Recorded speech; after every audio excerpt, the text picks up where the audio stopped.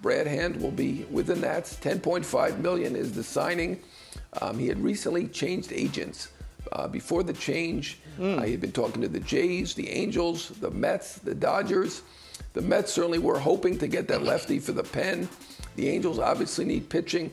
The Jays, my understanding, had offered a 2-year deal, 2 years around $16 million, maybe willing to go a little bit higher than that as well.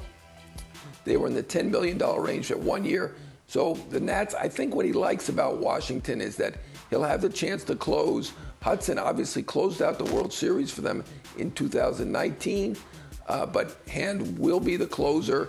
And plus, he lives in the West Palm area, so another plus for Brad Hand for him signing with the Nats. So $10.5 million could be a little bit of deferred money. We'll see about that because Washington likes to do that, but 1-year deal for Brad Hand. And the Mets are still looking for that lefty reliever.